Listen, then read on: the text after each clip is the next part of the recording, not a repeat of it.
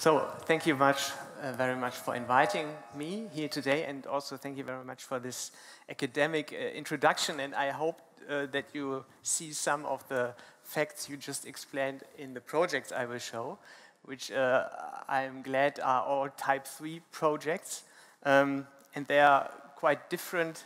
Actually, they are all the same. They are venues for concert halls, but in a different way.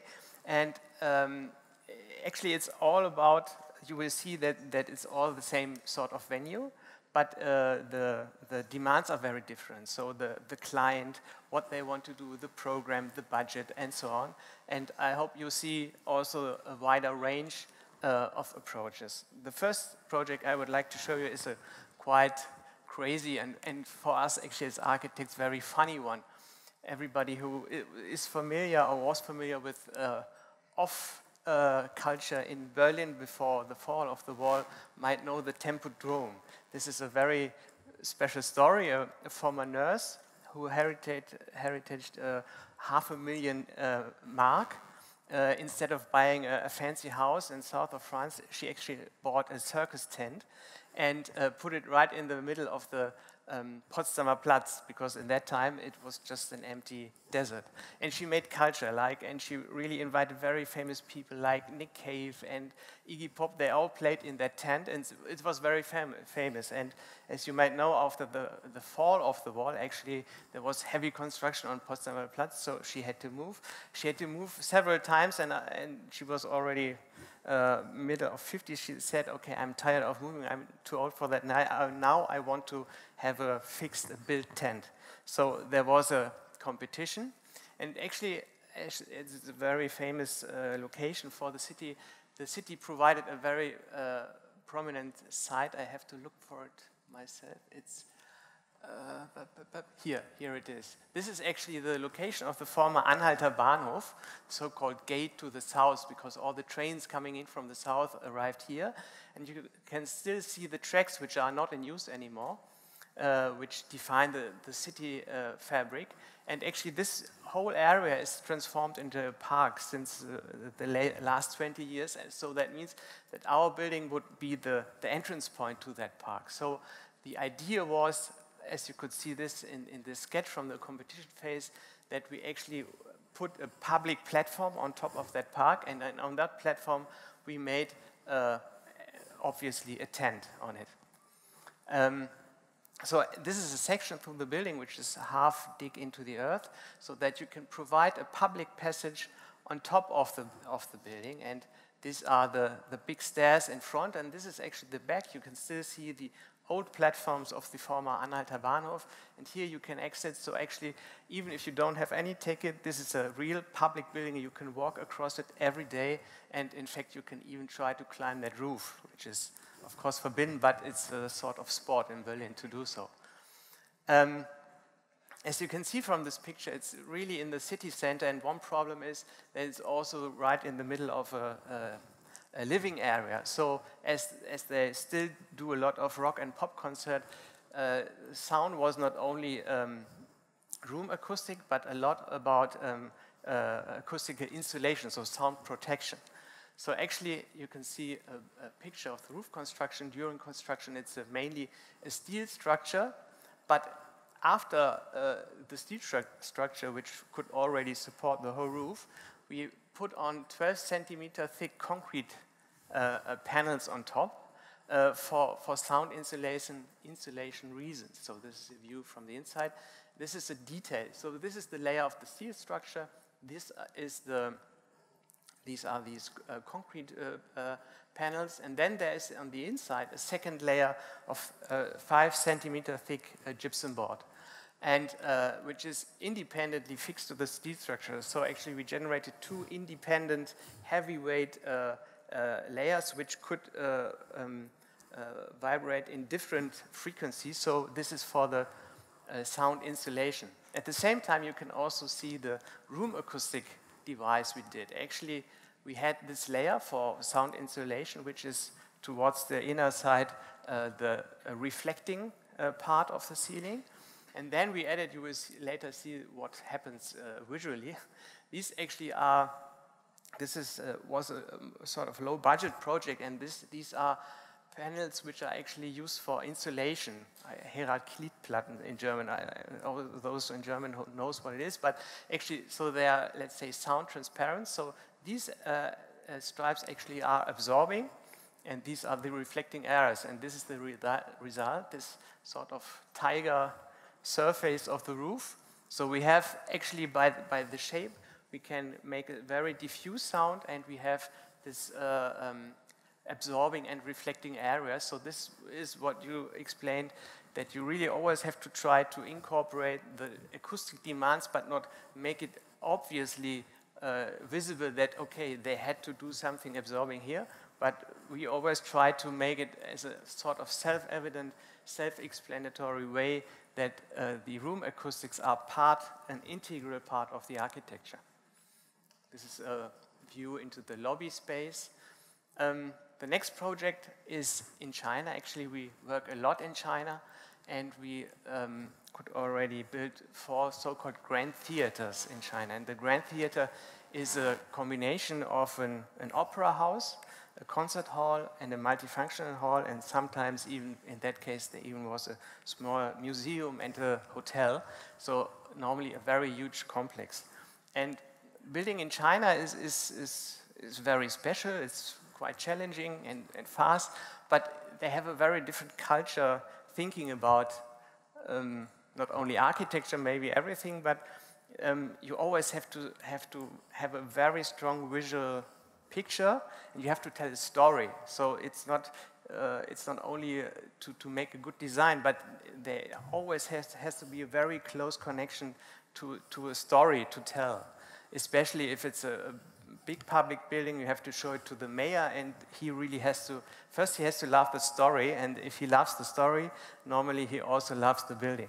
So this is Qingdao, which is along the northeastern coast of China. Some of you might know it was place of the sailing competition of the Olympic Games in Beijing. And the location is roughly here, and this green area you can see is a very big mountain range, the so-called Laoshan mountains, which are very big and obvious, but also have a very sort of holy meaning for the city. So it's very important. These are pictures from this mountain, who actually starts right from the sea and raises up to more than 1,000 meters in a very short distance, so a very impressive mountain range. And we referred to this mountain range and said, okay, this opera house is like your Laoshan mountain, which is hiding in the clouds and with the foot in the sea. So the location actually is also very close to the sea, to the beach. So in the north you can see the mountain, and and very close you also see the sea. So this is the building, how it looks like today. So maybe I don't have to explain, but I do explain it. So these, of course, are the mountains.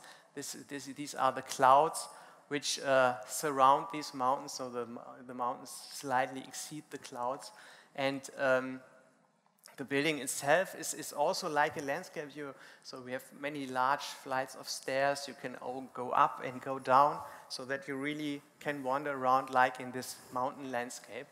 And this very big roof generates a very big public space, which is also, again, the same idea, open to the public, so you can enter it whenever you want.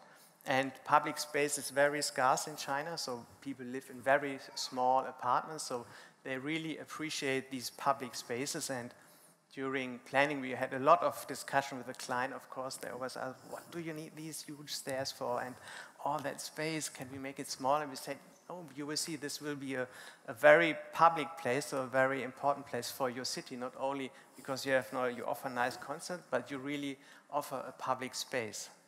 So this is the side plan without the roof. Here is the opera house, so this is the stage tower here. This is the concert hall. Here was or still is, the multifunctional hall, the mentioned hotel, the small museum. But you can see actually the big gesture that actually this public path is linking the city with the beach, with the sea. And this is the entrance to the opera hall. The opera hall is in this classic red color. So, and you can see that this stone-like mountain shapes, they continue towards the inside.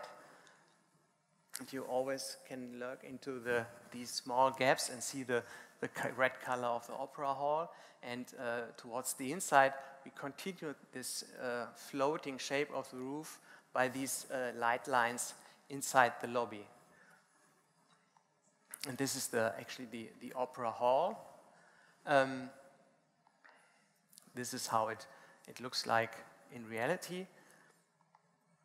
And this is the other direction, the entrance towards the concert hall, which is held in this classic wood like the instruments, so a very direct translation. This is the lobby space, again, with these lines and stone walls combined with the wooden elements of the hall. And this is a section through the hall.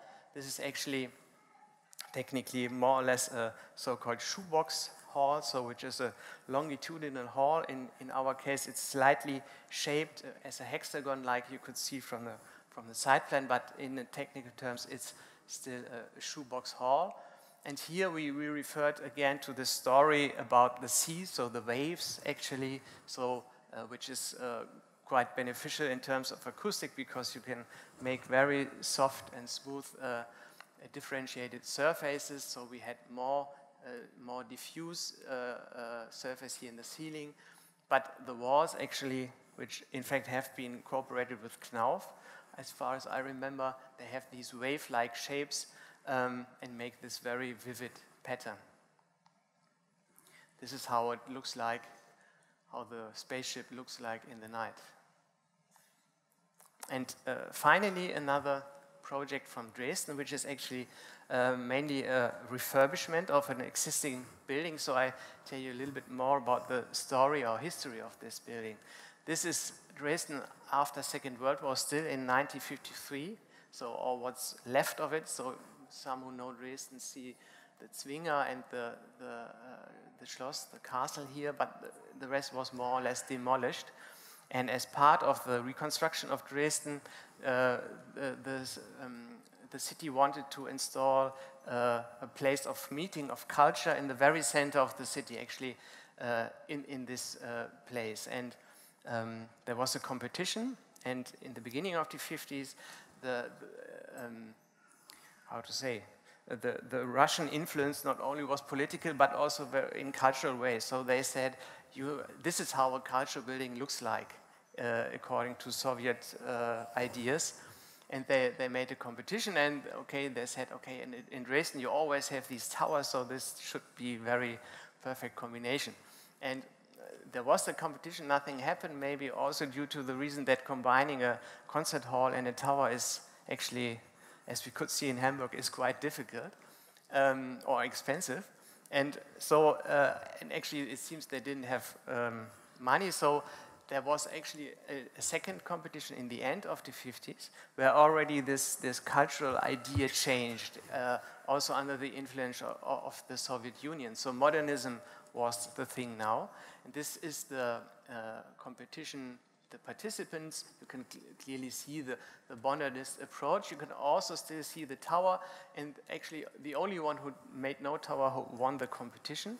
So in competitions always, you never know when, but sometimes it makes sense to not follow the rules. So this was the winning scheme from Mr. Wheel and Mr. Hensch, and they made a very, let's say, Miesian, simple block-like podium with a very filigree cupola on top.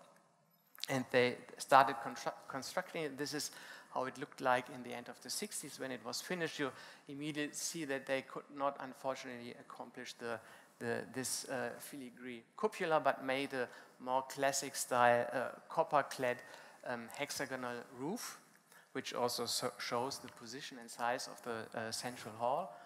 And actually, they left one floor due to, in order to save some cost. And actually, this so-called Kulturpalast, a culture palace, is very famous and was very much beloved in whole Dresden. And every Dresden a citizen went there at least once, and because they had a very wide range of cultural programs. So they had classical concert and theater plays, and also for children very famous shows. So there was actually they really loved their so-called Kulti. That's how they call him in Dresden. But in the 2008, they had to close it. This is the today's look of Dresden from, you can see the very central location. This is the Frauenkirche, Altmarkt, Neumarkt. Actually, they had to close the building due to lacks of fire security and all these safety reasons. And actually also, they could not really earn enough money with it. So they decided to completely refurbish it. And the thing actually is that there are two very famous A-class orchestras in Dresden, the Dresdner Staatskapelle playing in the Semper Opera, and the Dresden Philharmonics, which actually had to play in this hall. And if you are somehow familiar with acoustics, you see that this definitely is not a concert hall, but it actually is more like, it's a multifunctional hall. So it's good for congress and so on, and for shows. And here you can see the shows, and on this stage they had to work like crazy to somehow get some sound out of this hall. So it's much, the problem actually that it's as wide as deep, which is definitely not good for classical or in a concert hall. So a simple rule is like shoebox is 2 to 1. So actually the competition was to build a new hall, but also to add much more program into that building. So actually there also is a large library. Actually, this is Germany's largest public library, which is also integrated into the building. They have the concert hall with these related service functions. There is also, of course, a restaurant, there's a tourist information, and there's a, in Dresden at least, famous cabaret theater, so-called Herkuleskeule. And I think one reason we won this competition was that we actually did not functionally separate these different functions, but we united it. And actually the lobby is serving all the functions. So actually this is what we call an open house. So you enter the building and you can reach all the different functions at the same time. So we try to have sort of 24/7 use for this building. And this is actually how it looks like after the renovation. So we try to make it as transparent as it was actually designed in the first place. And you can see this idea of the open house. This is actually the lobby reaching through all 3 floors, which is serving the hall, but here also the library and also the cabaret and the restaurant and so on. So actually the building what is listed. So all this, the area except the hall had to be more or less refurbished. So this is before and after. You see it's more or less the same. Actually, we found on old pictures, which were not black and white, that they in the beginning had this very fancy coral red carpet, which was actually blue when we started planning. And we thought this is a very fresh and nice color and brought it back to the building. So actually it's more or less a refurbishment. We had to, here this is German building code, we had to higher the railings by 7 centimeters. This was no discussion, we had to, so we introduced these glass railings to get these 7 centimeters. But in the end, it's a very simple functional building which more lives from the relation to the outside. So you can read in the library and look towards the Frauenkirche. And this is the big lobby facing the Altmarkt, which is actually that mixing space where you go there with your smoking for the concert, and you meet the teen picking up his comic coming from the library. So this is a very vivid place and a very democratic place, and actually people really like it also in that mix, because it has always been a very public and citizen-bound building. This is the cabaret stage underneath the big hall. So now finally I come to the actual concert hall. Again, you can see, or in the competition it was said you have to preserve this. And this hall you can completely demolish, so you can do whatever you want in that building window, it was called. So this could be completely demolished and you could establish a new hall. This was our competition design. So basically a vineyard hall, because it was not explicitly asked for, but they wanted to have, they had all this experience in their horrible old hall that they are facing this huge auditorium, so they wanted to have that the auditorium is very close, and also of course based on this former shape, we thought to make a vineyard hall is a good idea. Actually, not everybody did this, but we did do so and won the competition.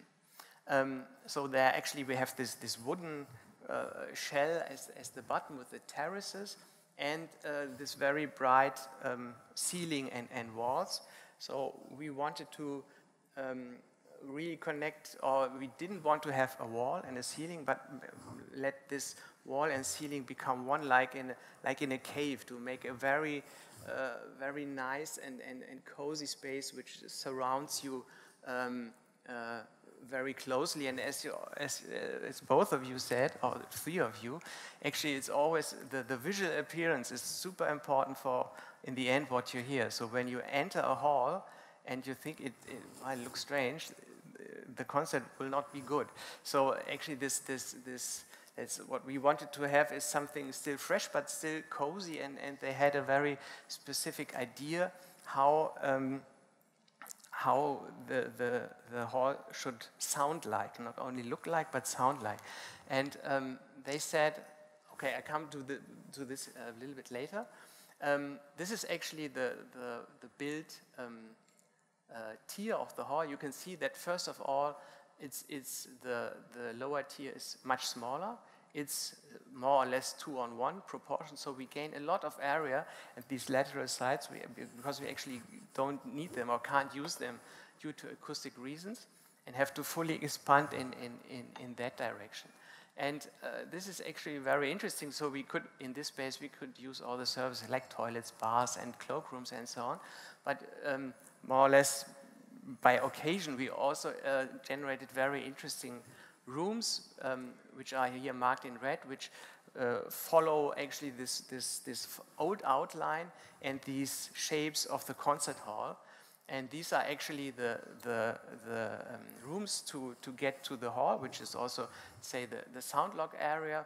But these are very interesting spaces which are like an interface between the historical or refurbished lobby or the entrance area and the modern and new concert hall. Now I come back to the sound. In the bidding documents, they said they want the warm Dresden sound.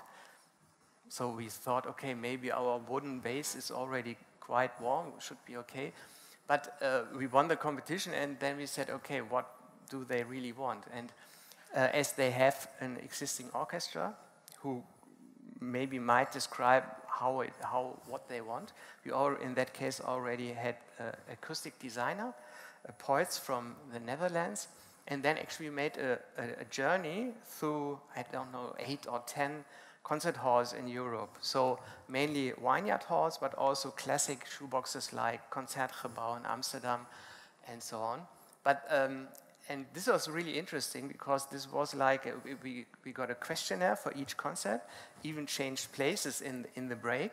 And then you had to mark, okay, do you hear the violin, or do you think the bass is strong enough, and so on. I'd say for us as architects, it was quite astonishing how much you can differentiate, even if you are not a specialist, a musician, or an acoustic designer. But the real process was that the acoustic designer became an idea what the musicians in fact liked or wanted. So after that trip, it seemed to be, they seemed to have understood what they want, and it seemed to that it worked out quite well. This is actually our competition design with the acoustic model, and this is what it became in the end. So what you can see several things. First of all, we had to gain much more volume because they have a quite long reverberation time of 2.2 seconds, which was part of that warm sound idea. So we had to use a lot of volume, which was actually difficult because we couldn't go where we had enough space at the lateral sides, but we had to go to the top where actually the existing roof was. So the roof hadn't been demolished or removed during construction. We could save it the whole time. So that's, for example, where we have this. Here you can imagine there was the beam. So we slightly had to get our roof and gain some more space here. So first of all, we had to gain more volume. And second, we introduced a second row of balconies. So in the competition, we just had one, because the acoustic designer, or actually the problem with the vineyard, which goes like this, is that the acoustic energy very quickly, let's say, goes away, or the time that it comes back to you by reflection in the ceiling is quite long. In a shoebox, this distance is much shorter and more direct. So actually, we had to introduce a second tier, so that by these so-called, they called us back kickers. So we had more areas which directly kick the sound back to the audience. So this is exactly what you said. This is a really long and intensive dialogue between acoustic design and architect. Because of course, in the first place, you say, okay, it looks so nice, I don't want a second balcony, so why? But in the end, it's a give and take, but I think in the end, we were quite satisfied, the acoustic designer too. Another thing is that you also can see that actually he didn't want these parallel lines, so we had to slightly bend them, and with all these things which first question your design, we tried to make it, we tried to make the problem become a design idea. So we started to integrate these lines to become also part of these balconies. So here you can see we more or less separated the white and the wooden world, and by this movement we tried to give it a very dynamic integration of wall, ceiling and balconies to become one.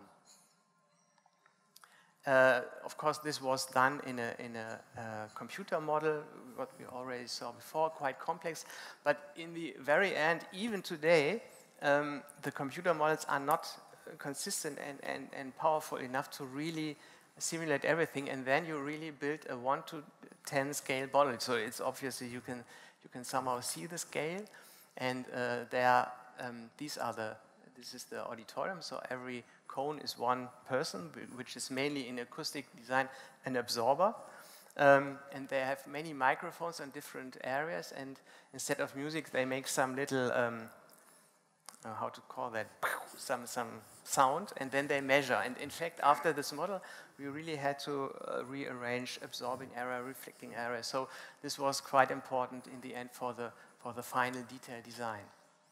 Yeah, and this is how it looks like in the end today. It has been opened up last year.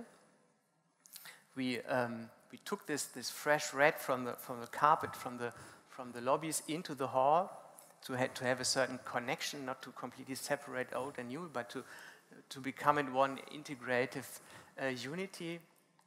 And this is in full use, so it's has around 1,600 seats. This is Symphony of the Thousand, so this is completely filled up with a chorus, but of course for normal or more smaller orchestras, these are of course also seats for the public, for the guests. You can see it here. We are very lucky that we even could get an organ, which actually was to be omitted because the budget was very limited, and the Dresden citizens, they loved their culti so much that they actually could spend more than €1 million by donation to build that organ also in time, which was quite difficult actually, and now they have this hall. For us, this was a very big success, actually. We even made it to the front page, which is not very often for an architectural event or opening. I think due to 3 reasons. First, the orchestra was is very satisfied with that sound they got, because they had their first rehearsals, and it sounds a bit cheesy, but some really started crying because they were so overwhelmed that they now have their own space. They really worked hard in that old hall, and now they have a better concert hall than the a little bit more famous Dresdner Staatskapelle next door. So they're actually quite proud. And another thing is that this was an example of